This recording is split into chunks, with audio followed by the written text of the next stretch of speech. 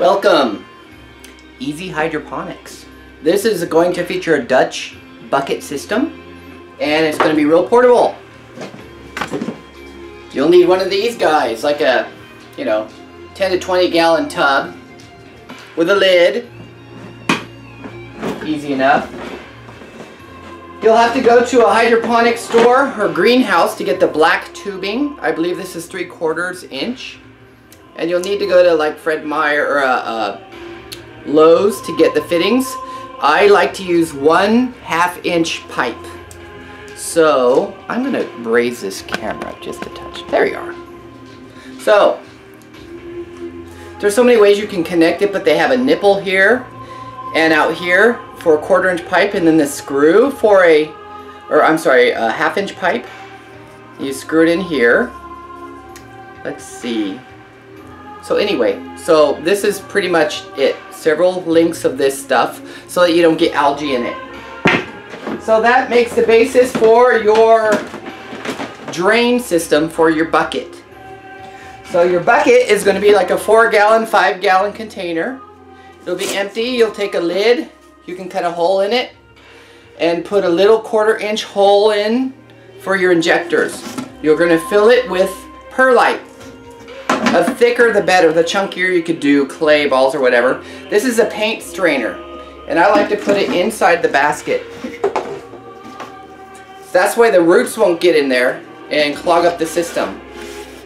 So inside you're going to have a little angle bracket. This is all 1/2 inch, and then a 1/2 inch pipe going through the system with another 1/4 inch and another pipe. And that's going to be your drain. You're going to want to drill it 2 inches above, and you want to use a grommet of some kind, a garommet, which is that you put in here. And I think you want to do a, I want to say 3/4 inch, but you could find out with a hole saw how to quickly do that. And it's just going to go through like this, like that. So this is a, 1/2 inch pipe that goes in here. So this connects to this guy. Remember your tube? Like that. And then this is going to be elevated above your little bin. The bin will be on the floor. Maybe these guys will be in the sun, and you can space them out. I have room for 3. I drilled 3 holes. There. So you're going to need 1/4 inch tubing that you can get at a garden store too. You can get at Lowe's or whatever for sprinkler. You're going to get some green spray heads that you can put on here. You can get the adjustable kind or whatever, as long as they do 360, and they're for the low drip irrigation system. Not drip, they need to spray.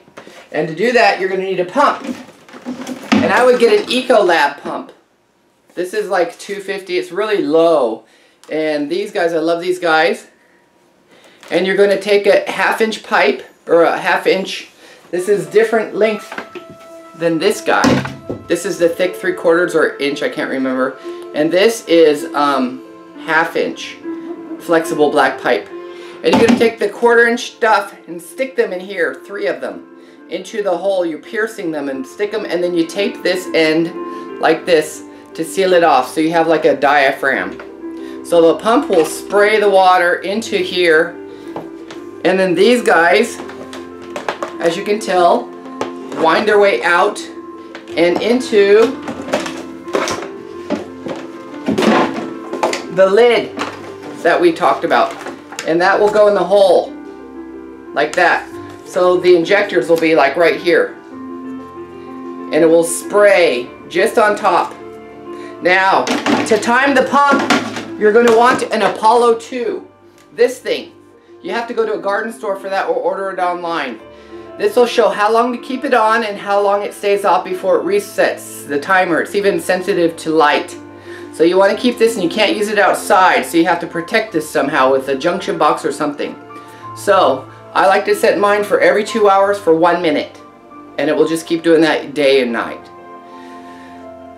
There you go. That's your nutrient solution. Nutrient solution, you want to get something easy, or I like general hydroponics, the green bottle, and then Doesn't matter too much as long as you make sure that you follow the guidelines you want for how much to put in.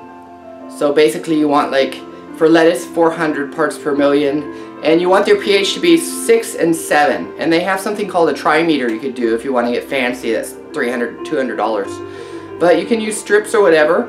Always don't use chlorinated water. Always use fresh rainwater or water that you set out for a day for the nutrient system. Just fill the bin and it will do the work and spray on the plants.